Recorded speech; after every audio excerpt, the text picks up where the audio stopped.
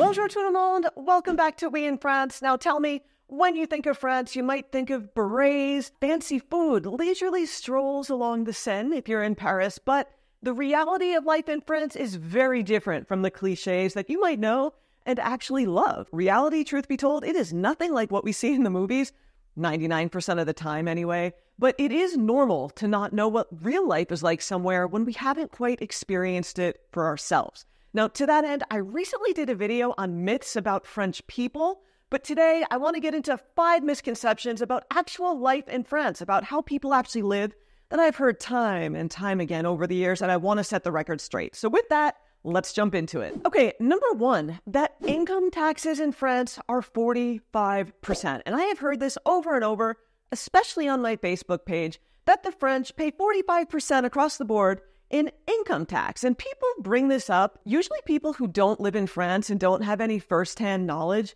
And it always comes across in a way that has this undertone of like, gotcha, you're an idiot for living in France because taxes rob you blind. It's just like the tone that you get from it. And of course, we're all entitled to our opinion, but let's get the facts right. They're important. And I want to start by saying there are several types of taxes in France. You have, just for starters, income tax, property tax, inheritance tax, and then social charges. But no, income taxes are not 45% of your earnings. Just no. Let me say that right off the bat. And I'm taking this right from the official public service website. I'm going to put that up on screen. This isn't my opinion or something that I'm just making up or what I feel is the truth. This is from the official website. Now, France has a progressive income tax that assesses each bracket of your income differently. So everyone pays 0 income tax on earnings up to about 10,000 euros. Then the portion from about 10,000 to 27,000 is taxed at 11%. And then it goes up. So you're only paying a percentage on each bracket. Now, if you do make more than 168,000 euros, you pay 45% only on the part above 168, not the whole thing. And most French people make nowhere near that amount. A salary outside of Paris that's, say, 4,000 euros a month net, that is really good, but it is nowhere near 168,000 a year that would be subject to that bracket of above 168 at 45%, okay? And FrenchProperty.com, they explain that a nice chunk of French people pay 0 income tax because of things like tax credits, incentives, and they quote, only 45% of inhabitants in France pay any income tax at all. Only 14% pay the rate of 30%. And things that help you get your tax bill down, well, if you're the sole breadwinner of your family, you have 3 kids, if you make certain charitable donations, if you make energy efficient improvements to your home, like solar panels. And I have to say, before moving to France, my taxes in the US were significant as a self-employed person. So when you think about how we do things in the US, if you're self-employed, you add income tax and then you have self-employment tax. I was paying, I think, 15.3%.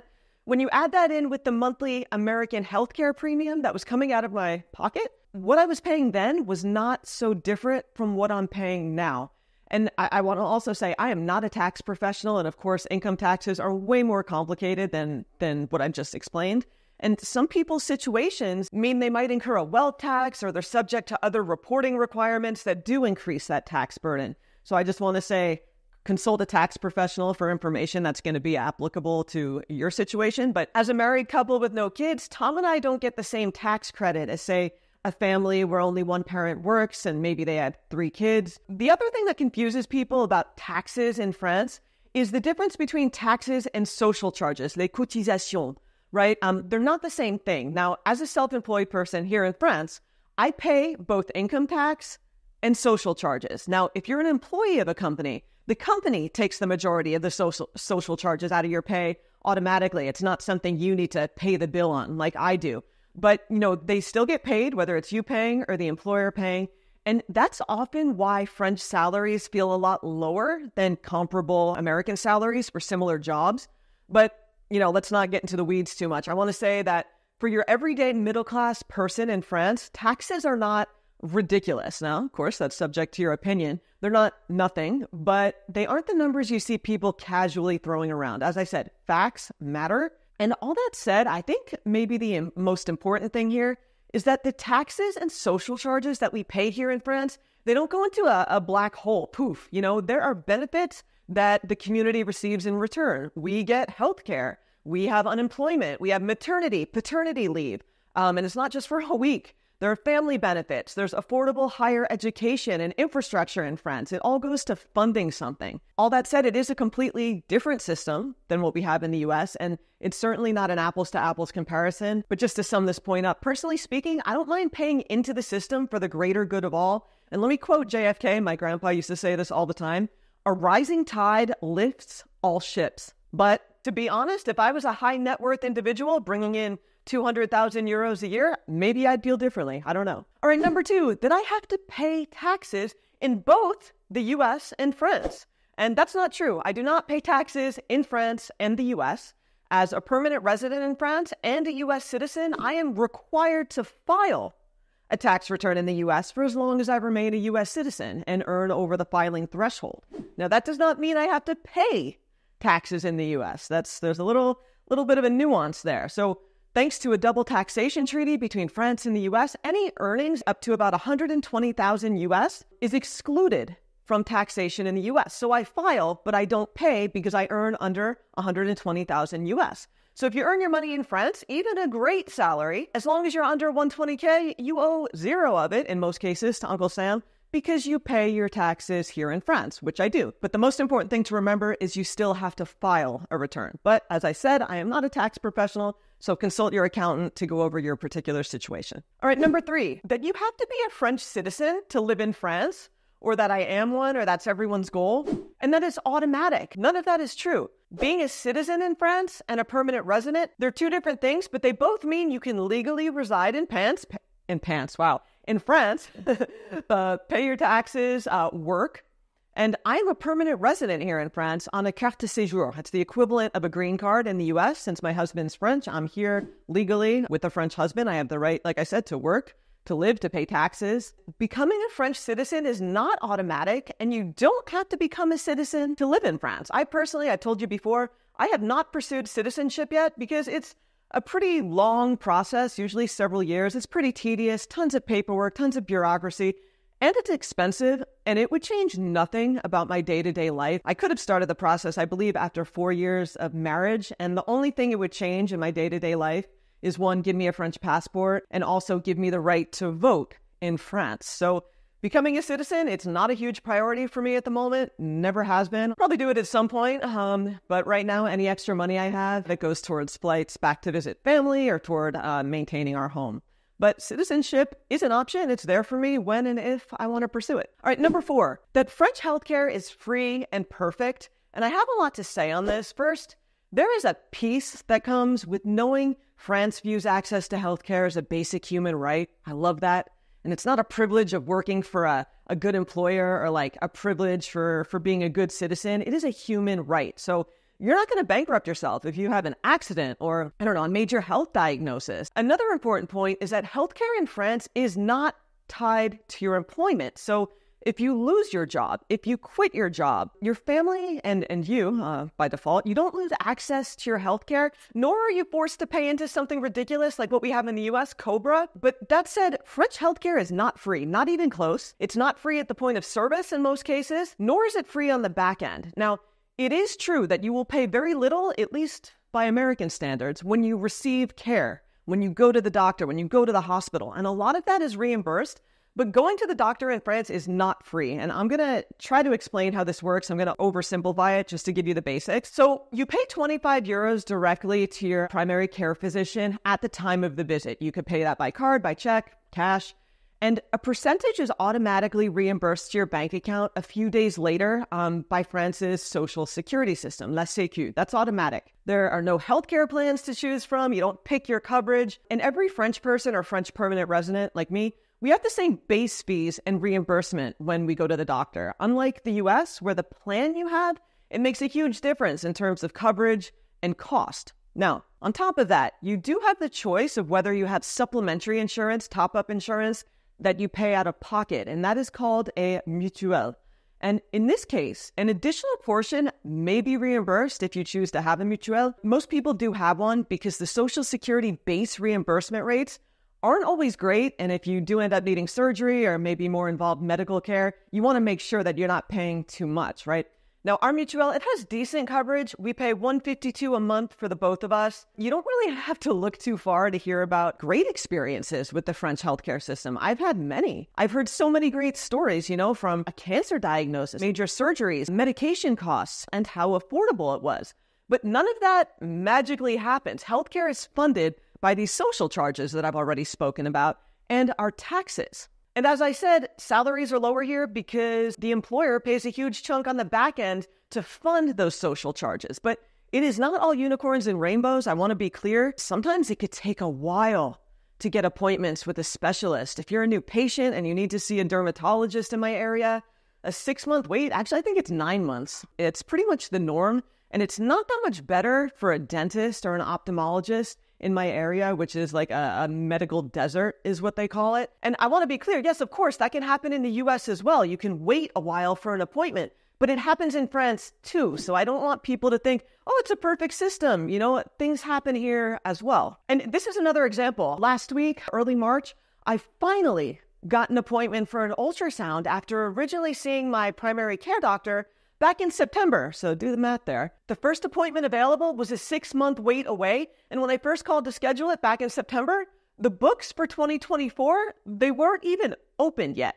So thank goodness it all checked out. I was able to make the appointment, but honestly, certain types of diseases progress quickly. This was to check to make sure I didn't have the same cancer that my mom died from, and I couldn't help but think, wow, a 6-month wait for some people could definitely have had detrimental consequences. Another thing that I've talked about here, you have bad doctors in France too, like anywhere. And I've had a bunch of, in addition to great experiences, a bunch of less than perfect ones over the years. I made a video, Defeated at the Doctor, if you want to check that out. France is not immune to that stuff. And another thing, things here are done differently than what you might be used to. I was denied a prescription for an EpiPen for an allergy. Even out of pocket here in France, they cost a fraction of what they do in the US. And that was because my allergist thought it would be very unlikely for me to have an anaphylactic reaction.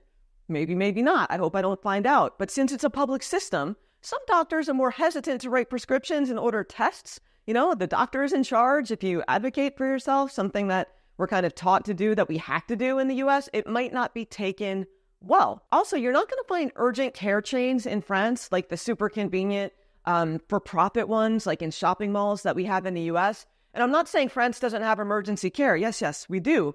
But I'm referring to those one-stop, walk-in shops with extended hours where you can kind of avoid the ER and see a medical doctor to get lab work, x-rays, all of that done in one place without any bureaucracy for urgent but non-emergency matters. And something else, dental care is not particularly well reimbursed, even with the mutuelle, and even less so once you need something like a big dental implant or a crown or a root canal and then a crown. To give you an example on that, I wear a night guard at night just so I don't clench my teeth. And the total cost to have one was 350 euros. And half of it, even after the Sécu and the mutuelle, came out of pocket because it's just, in general, it's not a well-reimbursed item. And it's not a cosmetic thing, it's a medical thing. But still, I was paying 170, And no, it's not huge. But when you factor in how much we pay for healthcare, it's not nothing either. Something else that surprised me is you'll also pay out of pocket for therapy if you want to see a psychologist. And if you have a psychotic break, something more serious, psychiatry appointments are covered by the Sécu. You go to the ER, you could see a psychiatrist. But if you want to see a psychologist, if you suffer from anxiety, depression, whatever, it's often cost prohibitive. But all of that said, I want to return to my original point that healthcare is a basic human right in France, and that counts for a lot. I love that, even if the system is far from perfect. All right, 5, that life in France is better for every foreigner, and it's better here than life in their home country every single time for everyone. And that's not true. And every time I make a post on my blog, on social media, here on YouTube about a positive aspect of France, someone in the comments or in real life, they'll say something like, oh my God, you're so lucky. I wish I could move there. Must be nice. And yeah, it is nice, but people have this impression that living in France is synonymous with this perfect, carefree life. Like it's some kind of prize that we're all just hoping to win that just fell into my lap. And there are many reasons why someone might want to move abroad or move back to their home country. And I found that people really romanticize living abroad in France. And I think that is damaging. It's damaging to assume that everyone living abroad has an easier, better, or happier life than they did in their home country. And it's also damaging because when things aren't going great, it makes it that much harder for people to speak up. France has a lot going for it, but it's not a utopia either. And anyone who says otherwise either hasn't lived here long enough or is lying. And I stand by that. Life as a foreigner in France long-term, it can be hard. I have never sugarcoated that. And people in France, French people who have been here their whole lives, they have problems here like people anywhere. It's not a dreamland, And it's so true that our problems follow us wherever we go, whether that's health issues, divorce, financial issues, grief, addiction, anything, right? This can happen anywhere. And living in La Belle France, it doesn't make us immune to any of them. Now, many of the misconceptions I just mentioned, they play into a fundamental difference that I'd be remiss if I didn't touch on here. And it's a difference in how the US and France view society as a whole and our place in it. Now, I want to quote an article from The Connection, and they explain this difference so well. So let me put it up on screen for you. The difference between the French dream and its American counterpart is solidarity.